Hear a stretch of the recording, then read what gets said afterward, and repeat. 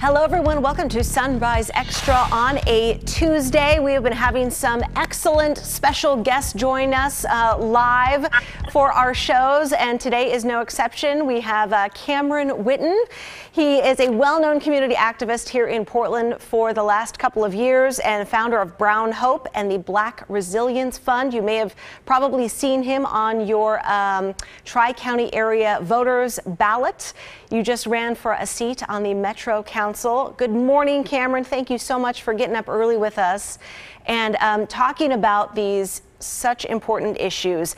How are you doing today after seeing such powerful images last night? We saw the die-in, the lay-down protest on the Burnside Bridge in Pioneer Square. I love seeing, we had reports of, someone was trying to take down the American flag at Pioneer Square. The crowd stopped that person, and just a really powerful night on this fourth night in Portland. How are you doing?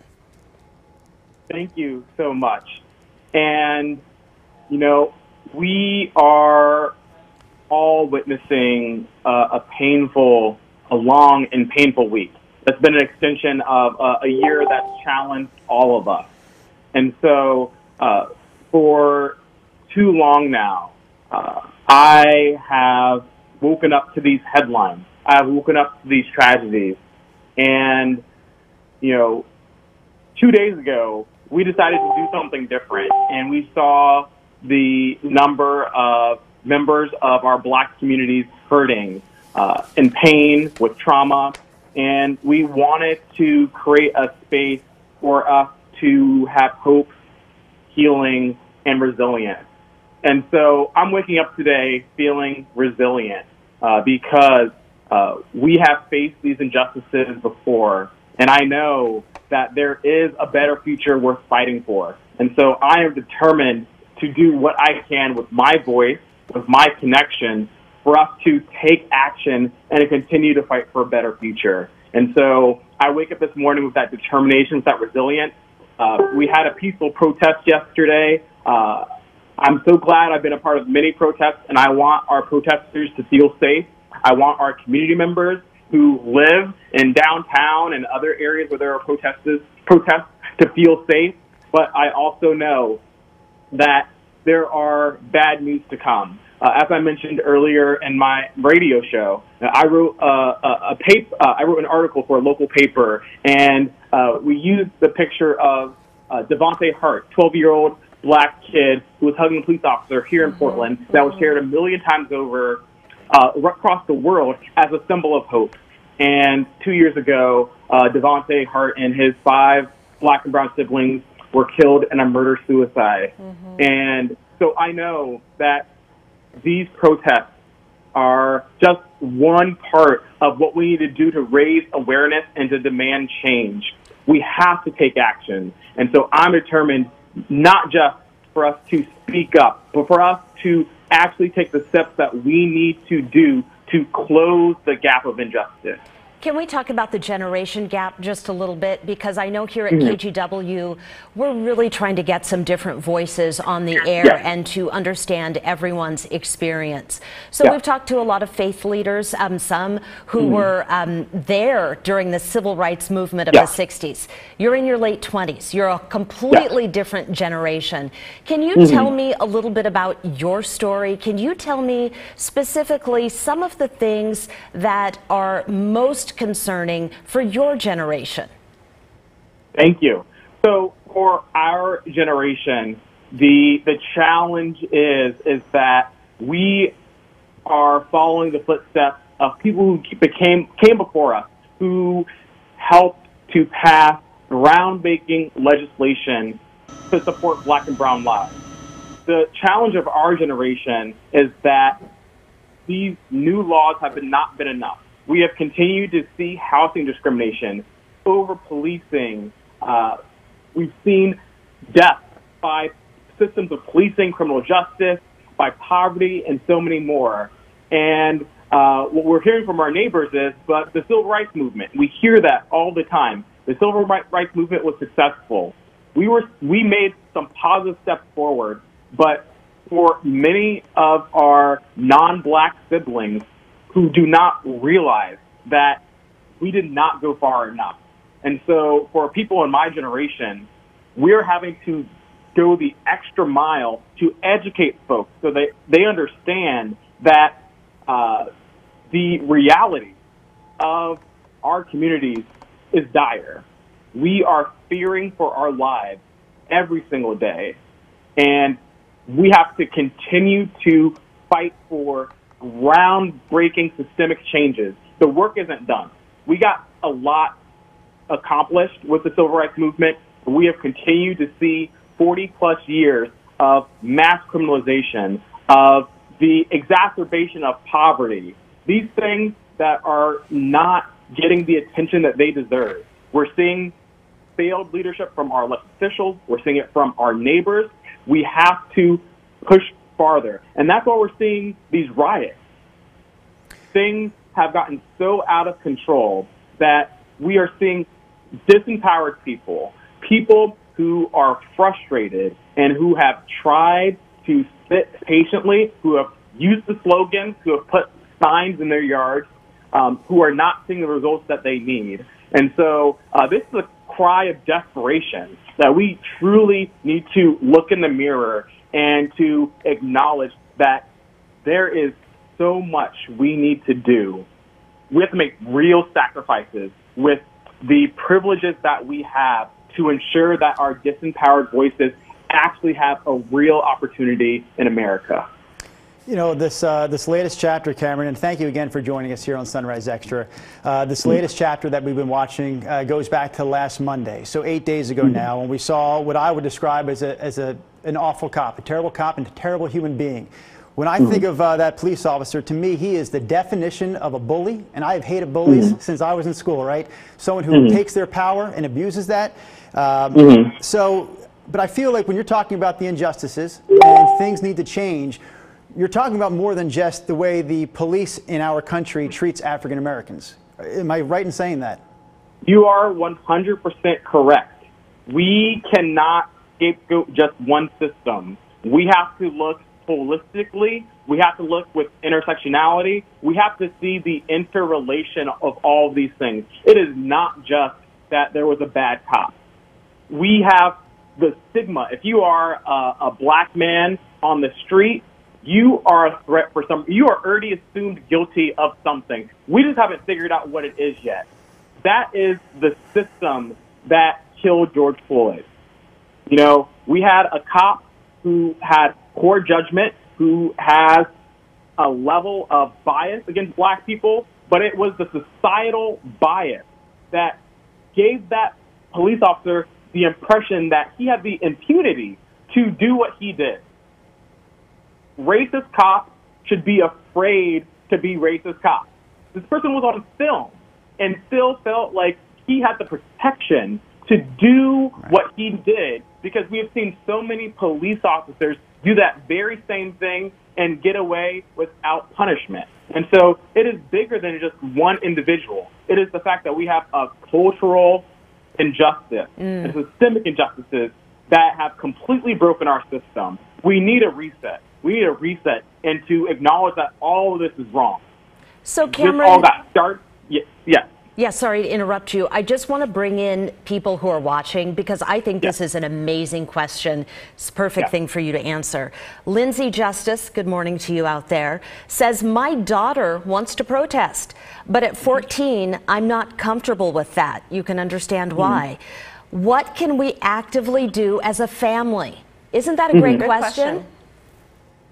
It's a good question. And I would encourage folks to find ways to show up. I started protesting at an extremely young age, and there are many different protests. There are vigils. Coordinate a vigil. There are opportunities to, do sign waving in your neighborhood, to call and check in on your neighbors. So there are opportunities to show up for justice that are not just staying up until 11 o'clock at night at a protest.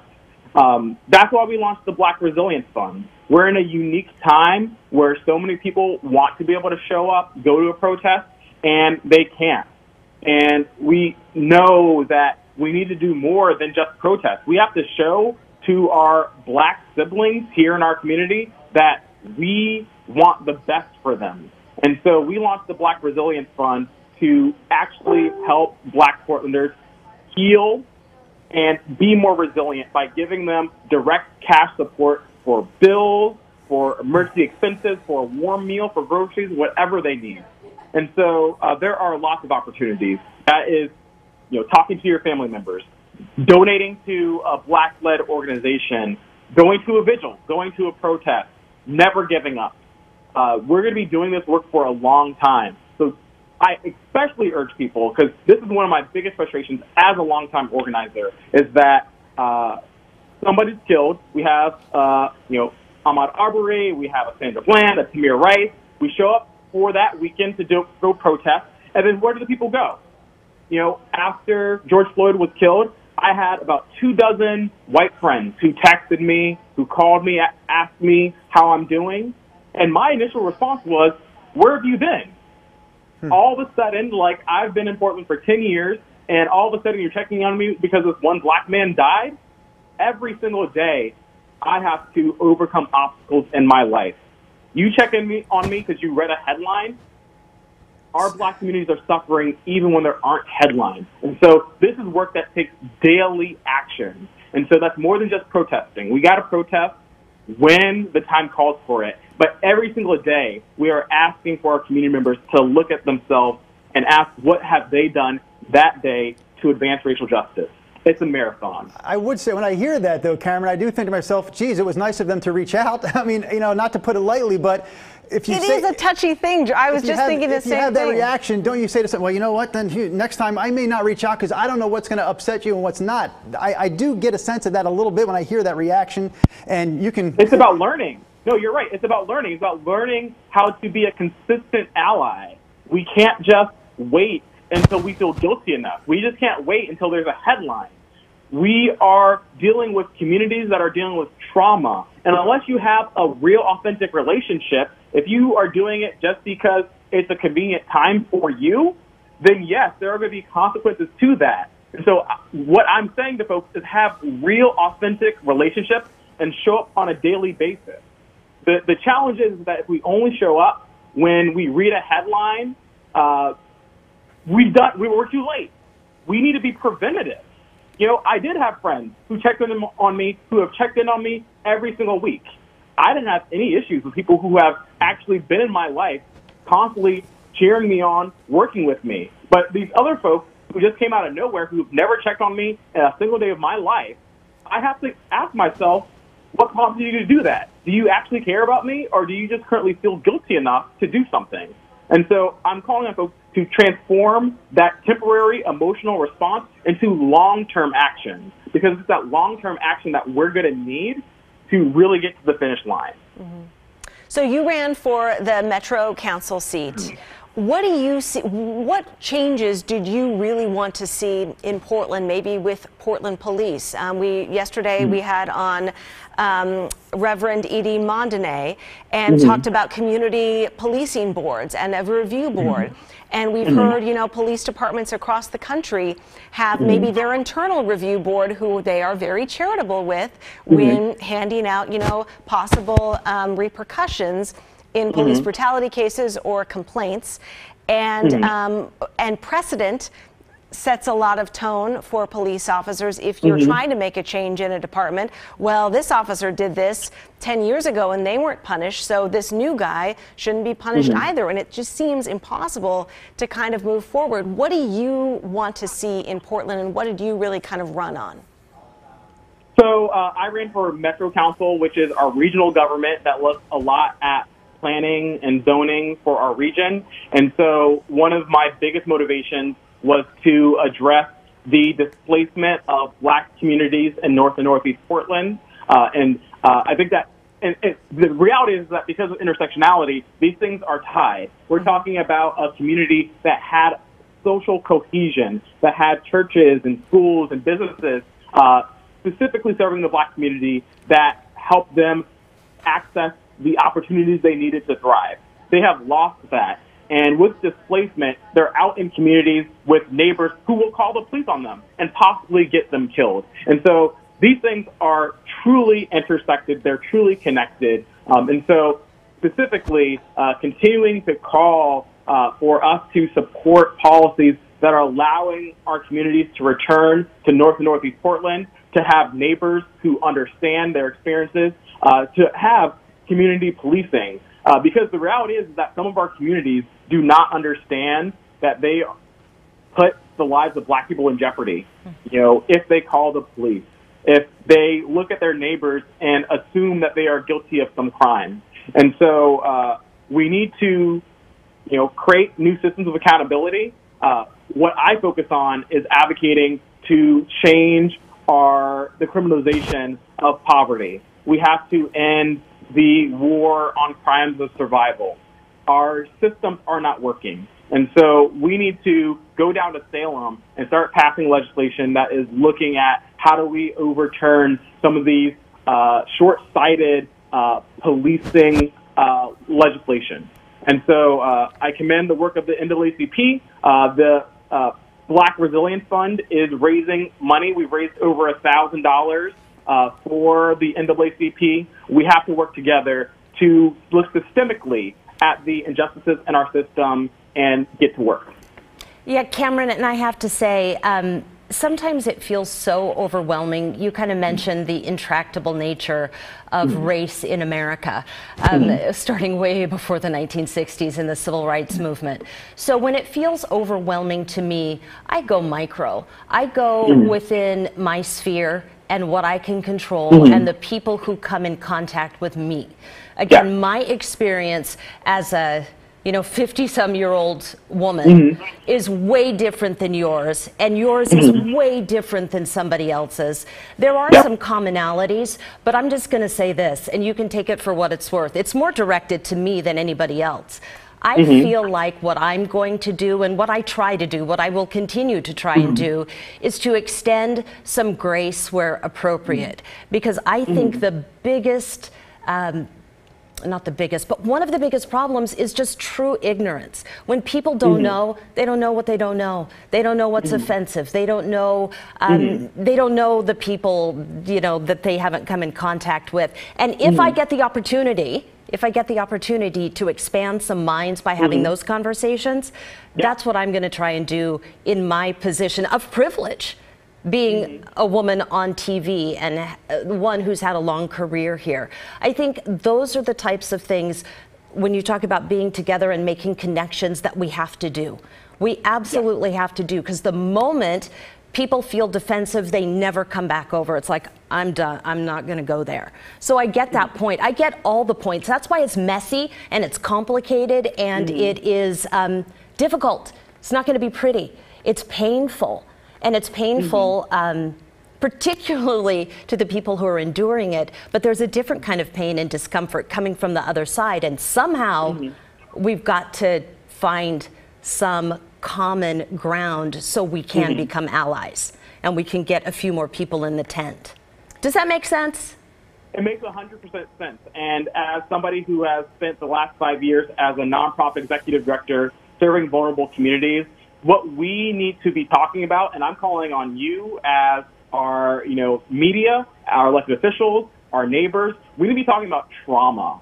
That is one thing that it's subtly mentioned. We witnessed the murder of George Floyd, and many people have said, that was me, that was my brother, that was my sibling. We have heard that over and over again, and what we're hearing is trauma. Trauma is an injury to your mind and to your soul. And what could be physical pain to one person can be twice as much pain to somebody with emotional and mental pain.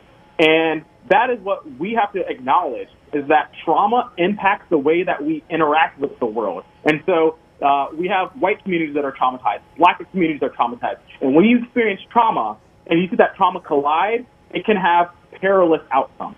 And so, yeah, we need to stretch out. We need to stretch out and reach out to our communities. And we have to realize that we have to do that in a way that is informed about how trauma works. so that we are not making the problem worse. And that's hard work to do, but we all can learn more about how we can do this work in a trauma-informed way so that we are all actually helping each other heal. It's going to be hard, but we know that we can do better.